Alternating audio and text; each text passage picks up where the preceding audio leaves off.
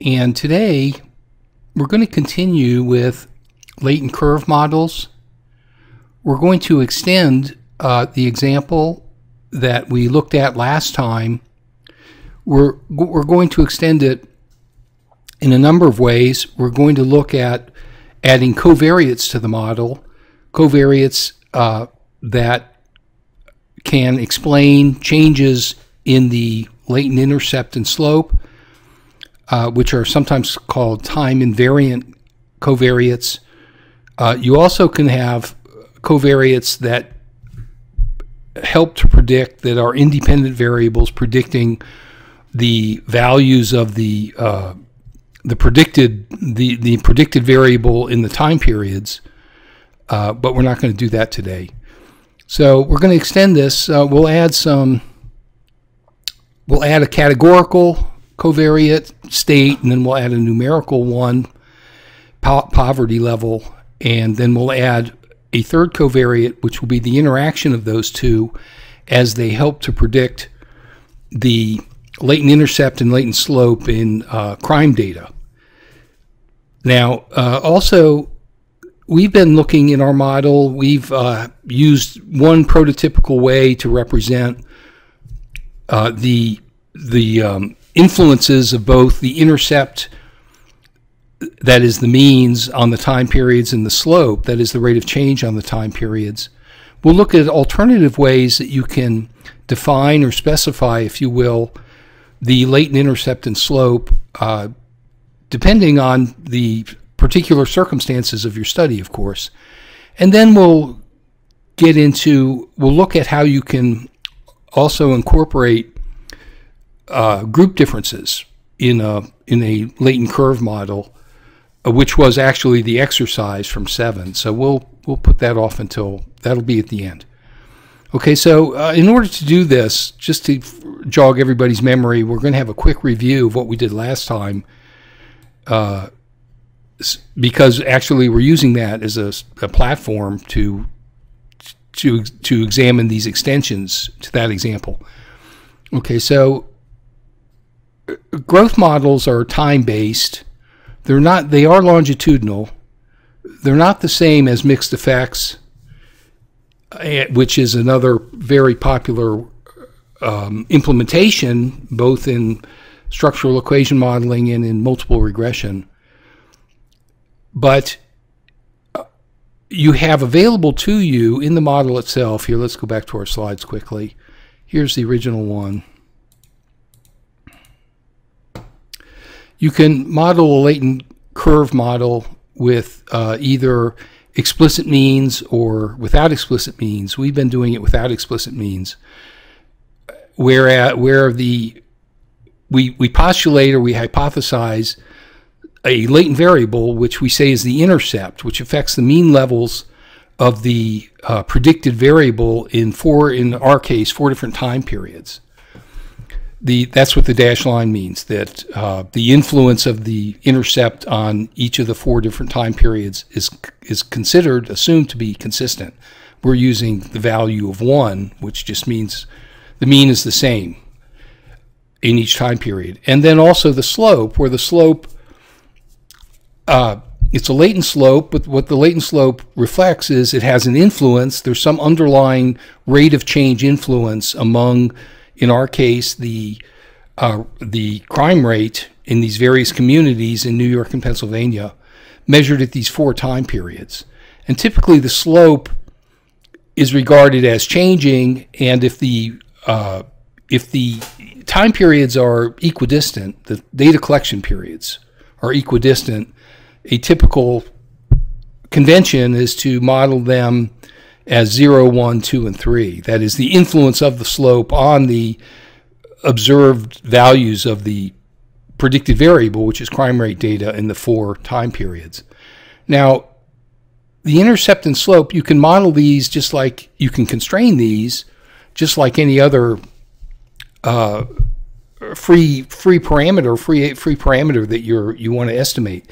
You can fix them to a certain level by simply not allowing any variance, or you can allow them to vary by, in which case you'll get an estimate for the variance. if you estimate both an intercept and a slope, a latent intercept and a latent slope, we need to be clear about this. They're round, they're latent. Okay, if we specify a model where we allow the variance of both the latent intercept and the latent slope, then that also permits the model to estimate the covariance, that is, how they move in relation to each other, which can provide more insight into the effects or the rates of change, the relationships between the intercepts and the rates of change on your predicted variables across these 4 time periods. Okay, so that's the basic model we've been using. Note these are error terms. Whenever anything is predicted, these are the manifest variables. And we're calling them time 1, time 2, time 3, and time 4, but actually the measure is not when it happened. The measure is the crime rate. And whenever you have a predicted variable or an exogenous variable, typically, or always, there's some amount of error, which is the difference between the predicted level and the observed level. So that's what these things are. Okay, so that's our basic model. Now we're going to add, we've seen all this before, so let's go over to here. We're going to add, we're just going to use the time invariant covariates. We're going to use, as I mentioned, we're going to use state, which has 2 levels, Pennsylvania, New York, and it's categorical. Note we are suggesting multiple indicators, can't remember what it is. It stands for, but what it means is you have more than one indicators that is predicting both the intercept and the slope. Okay, and these are time invariant, which means the influence on the intercept of both state, we'll use poverty, and we'll also use the interaction of the two. When you use the interaction, of course, you don't care about the main effects. So we're just showing 2 at most here, but they both are predictors for both the latent intercept and the latent slope. That's why it's a mimic model. And then, of course, if you have 2 covariates, you can measure the covariance between them as well. This is time invariant. Note you can explicitly still model the covariance between the latent intercept and the latent slope. This is the time varying coordinates.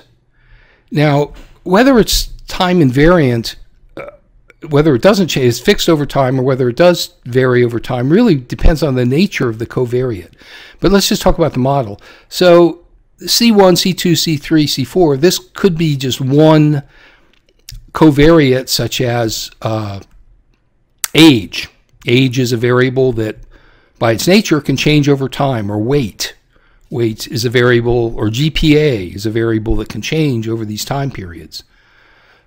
In contrast, state obviously is invariant. It's going to be the same every time. Poverty level within community, actually it could change a little bit, I guess, but we are modeling it nevertheless as an invariant covariate. Okay, so this is the schematic model. We didn't spend much time on the notation, and really that's because I really like to have hands-on instruction. I think it's useful to people, but also I like to do it so we can cover more ground. Perhaps in the future, if I get a chance to make this course a little longer, we'll use a few sessions up front just to talk about the notation, which is important. The structural equation, covariance-based SEM, really, I appreciate the flexibility. There are things you can do with SEM, with covariance-based SEM, like lavaan, that you can't do with PLS path modeling. Now, lavaan is not fully mature yet. There's a lot of things you can't do. Multi-level modeling is difficult. It can be done with lavaan, but it's difficult. You cannot, within the model itself, you cannot specify an interaction.